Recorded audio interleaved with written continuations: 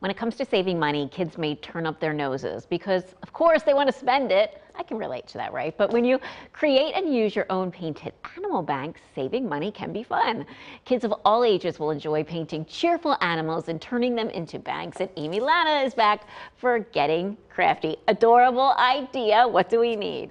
So the first thing that you're going to need is the animal of your choice. So I have little cows here. I have this medium-sized piggy bank, of course, and these banks come in other shapes and sizes as well.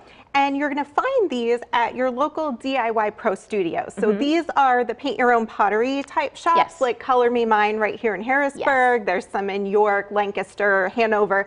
And if you go to DIYProstudios.com, you can find the store nearest you. Isn't that neat? Okay. Yeah. So, and this is good. We just purchased just the item. Exactly. Right? So, I mean, of course, you can paint this in the studio, have it glazed and fired.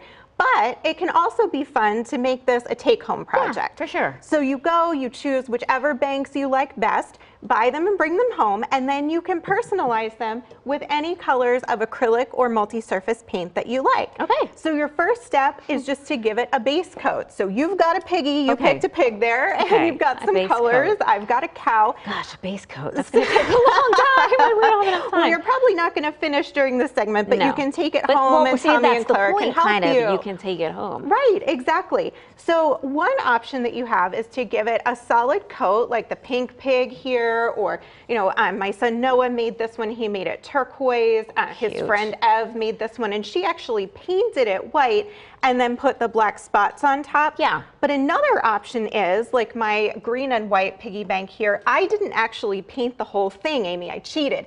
So I left the bisque plain where I wanted it to be white. And you can see it looks a little bit more like a cream color once it's all done. It does. But you have that color, and then you can just add the details if you like. So for this cow, I'm just going to paint his spots rather than his actual body. Oh, that's a good idea. So you do your base coat or not, and then you're going to add your details. So how thick should I be making this? Because I'm kind of cheap when it comes to paint. Like I find myself, I guess not cheap, stingy. Like, should I be really layering it on or putting just enough? When you're painting, less is always more. Do thin, even coats, and then if you look at it and you want more coverage, you just go back when it's dry and give a second coat. Okay, there you go. And that's the better way, because then it doesn't get gloppy. Yes, I guess that's what I'm going for. Yeah, exactly. You're doing a beautiful job. Well, thanks. Of course, we picked the day you wore a white skirt. But oh, that's okay. I'll take one for the team. So you're just going to add in whatever details you like. The spots, the eyes, the nose. You can see for my little piggy here, I did his tail. I put a little spiral on his tail. And then, of course, you know that hand lettering is my thing. Of course. So you can letter on these as well. You can use a paint marker or a permanent marker. I lettered this to be my Starbucks fun because I can't live without my iced coffee. I'm just following those same hand lettering techniques that we talk about a lot here on this show. So you can literally paint these any way you like. You can stick to traditional pink pigs and black and white cows, or you can use any and all colors of the rainbow to personalize them any way that you like. I'll tell you, I see where we're going here with the kids, because I'm more likely to put money in here now that I have a cute little bank to put it into myself. Sure. What a super idea. Tell us about your website and where we can find some more crafting ideas, and also lots of information about that hand lettering that you mentioned. Sure, absolutely. One thing I do want to mention first, though, Amy, is after you're done painting, you're going to want to protect this guy. Oh, yes. So we're going to seal it with Mod Podge, and you can use any kind you want. You can use glossy to make it shine. You can use sparkle. For my piggy here, I used glitter.